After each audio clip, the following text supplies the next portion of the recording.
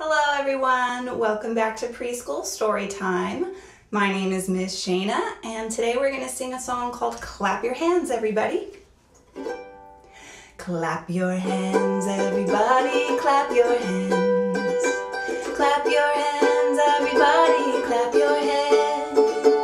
Let the music and rhythm give you joy when you're with them. Clap your hands, everybody, clap your hands.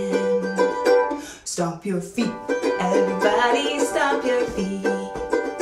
Stomp your feet, everybody, stomp your feet. Let the music and rhythm give you joy when you're with them. Stomp your feet, everybody, stomp your feet. Turn around, everybody, turn around. Turn around, everybody, turn around. Let the music and rhythm give you joy when you're with them. Turn around, everybody, turn around. Go to sleep, everybody, go to sleep. Go to sleep, everybody, go to sleep.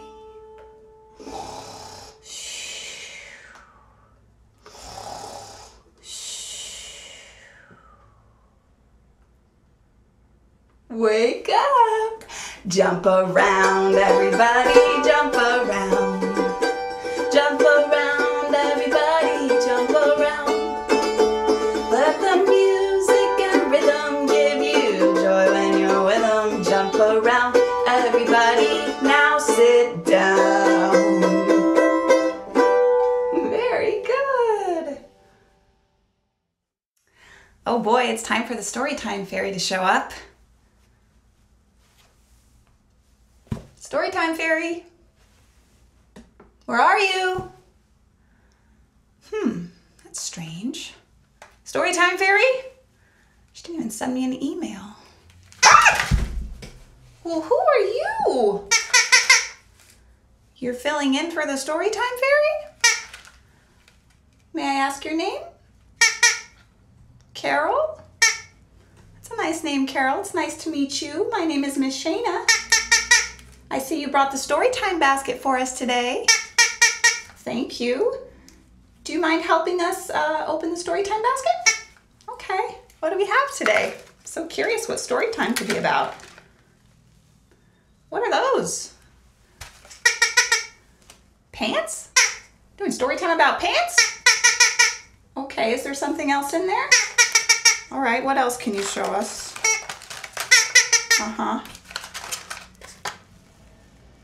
And what's that? A shirt. How exciting! A pair of pants and a shirt. Is Storytime about doing laundry? Okay, maybe we should get out the flannel board to figure out what this is about. Okay, can you hold the flannel board for me? Thank you. It's got this little ribbon right here. Oh, you've got a great beak for holding things, don't you? Thank you. All right, so we had a pair of pants and a shirt.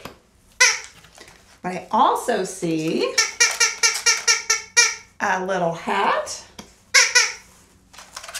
and a glove.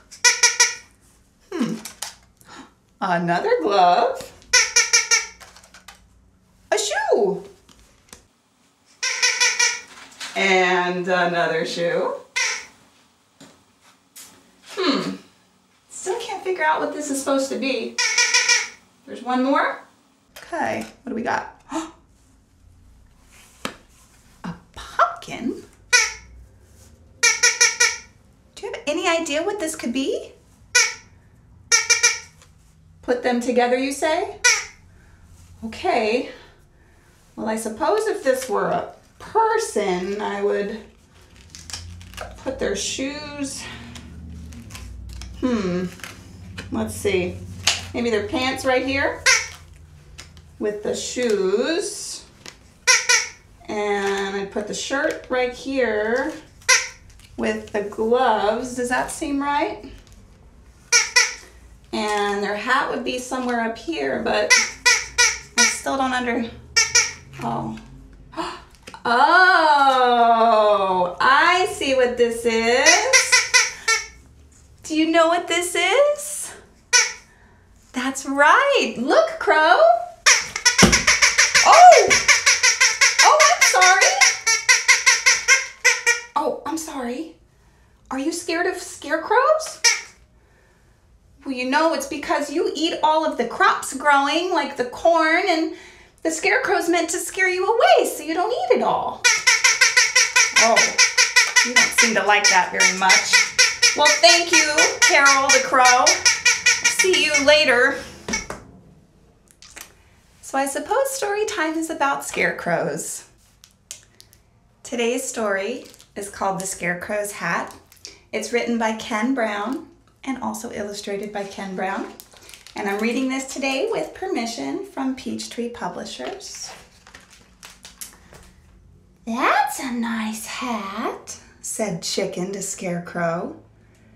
"Yes, it is," replied Scarecrow, "but I'd rather have a walking stick. I've been standing here for years now and my arms are so tired. I'd love a walking stick to lean on.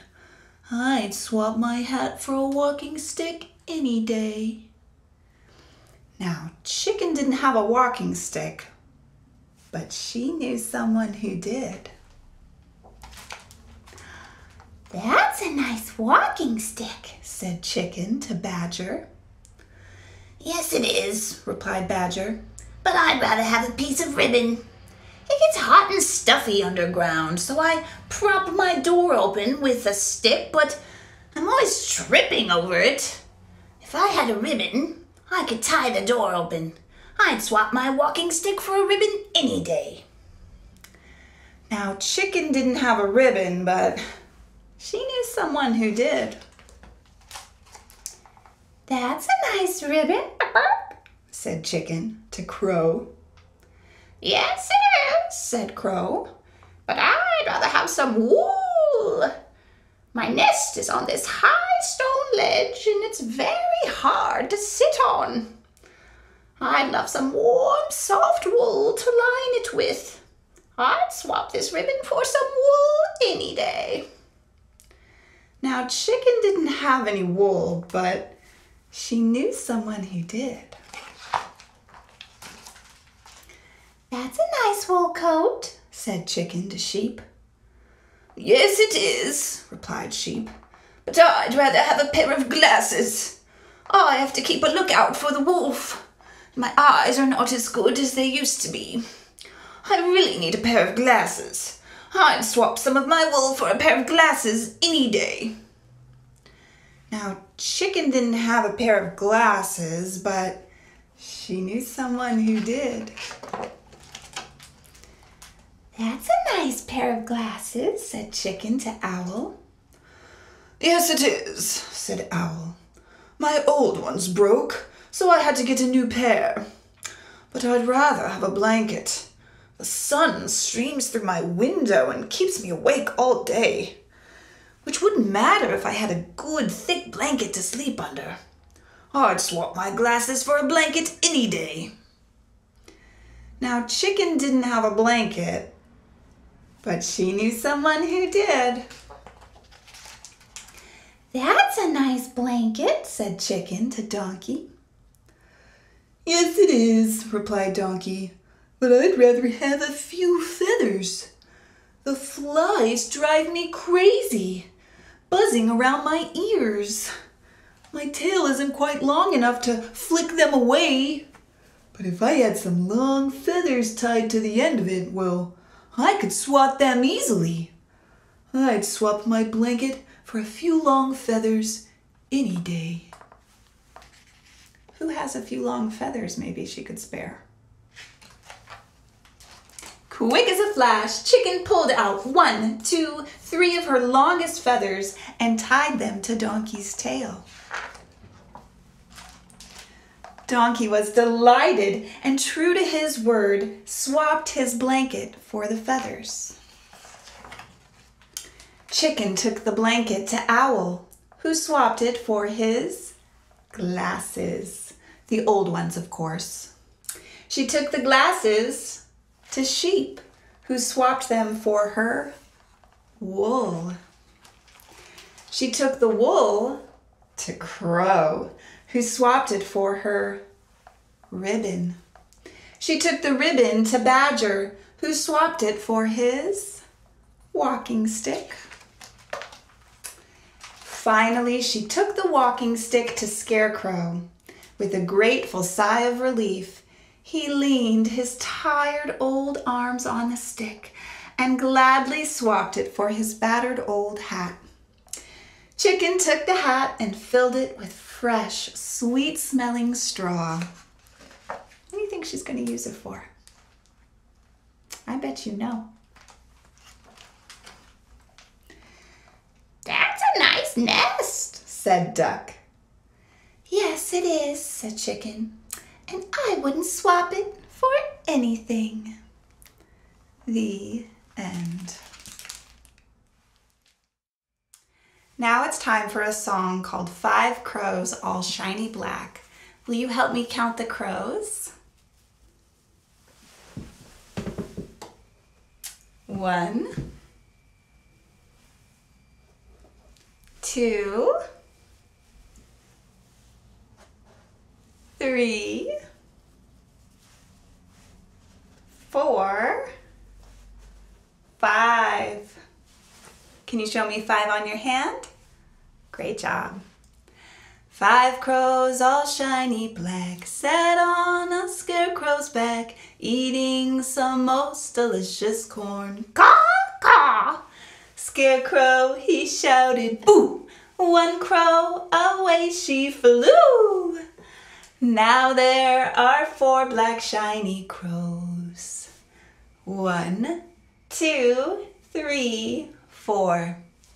4 crows so shiny black sat on a scarecrow's back, eating some most delicious corn. Caw, caw!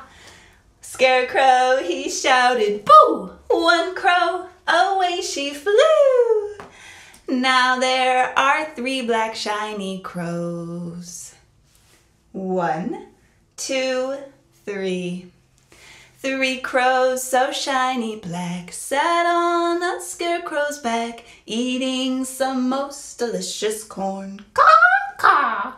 Scarecrow, he shouted, boo! 1 crow, away she flew. Now there are 2 black shiny crows. 1, 2. 2 crows so shiny black sat on a scarecrow's back, eating some most delicious corn. Caw, caw! Scarecrow, he shouted, boo! 1 crow, away she flew. Now there is 1 black shiny crow. 1 crow so shiny black sat on a scarecrow's hat, eating some most delicious corn. Caw, caw! Scarecrow, he shouted, boo! That crow, away she flew. Now there are no black shiny crows. The end. Thank you so much for joining me today. I had a lot of fun reading about scarecrows with you. We'll see you next time. Take care.